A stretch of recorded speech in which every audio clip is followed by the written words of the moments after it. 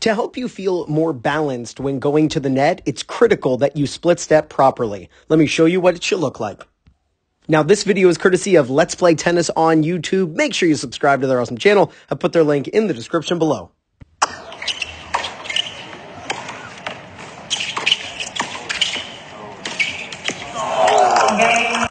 Now, this is Casper Ruud. This is Cameron Norrie. So, Ruud serves, pulls Cameron off the court, and now Casper starts coming to the net. You know, one of the most important techniques you can use when you are the player coming to the net is you must split step with proper timing, and I'm going to show you what that proper timing is, on the way coming to the net. Think of it as the volley is a brick and the approach shot is the brick. Well, what's the space in between the bricks when you build a brick house? It's the mortar. Right? If you forget the mortar, don't even think about building a brick house. It's the same thing. If you aren't going to split step, don't even go to the net because it's going to be so tough to change direction and handle the volley appropriately. So check this out. After Ruud hits his approach shot, he takes 1, 2, 3, then 4 steps because Norrie has not hit the ball yet. And then watch Ruud split step right there. Now, what's the timing of a split step? You want to land the split step after your opponent strikes the ball. Yes, after they hit, not as they hit. So the landing of the split step is happening right there. He is landing in the split step, and it happens after the ball is hit. That's because you want to synchronize your brain and your reaction time with when your feet hit the ground.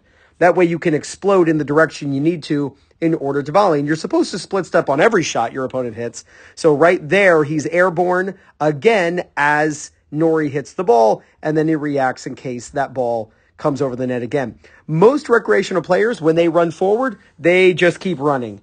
And because of that, they can't react to a down the line passing shot, cross court passing shot. If it's a lob that goes over the head, you want to become stationary, basically, just slightly stationary, basically, as your opponent hits the ball, and actually just after they hit the ball.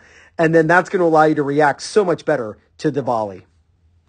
Now, before I draw this up on the big board, if you love singles strategy as much as I do, then get yourself a copy of the Singles Playbook by Fuzzy Yellow Balls. Over 50 pages of strategy after strategy to help you beat your toughest opponents. Each strategy comes with a QR code. Just hold your phone or tablet up over the code, and up pops a 5-minute video of Will Hamilton from Fuzzy Yellow Balls showing you exactly how to use that strategy. You can get a copy of this book using my link. It's in the description. I'm also going to pin it in the first comment. Now, if you're looking for new people in your local area to play matches against or practice with, or if you want to find a coach who's close to you who can help you with your game, then use my link for PlayYourCourt, and it's playyourcourt.com/2minutetennis. When you use my link to sign up, you get 50% off. Going to the net can give you a huge advantage in your matches. So finding yourself up here, chances are you're going to win more points than just hanging behind the baseline the whole match. But that's only true if when your opponent hits short and you decide to attack, if as you're going up and as they strike that ball, if you are split stepping. If you're just running forward and they pass, it's so difficult to change direction and to be able to get to that ball. By split stepping around the time they hit the ball, and specifically being in the air as they hit and you're landing just after, that synchronizes your brain and your reaction time with when your feet hit the ground. You'll actually move faster and quicker and change direction better. You will get to so many more balls, especially if they lob.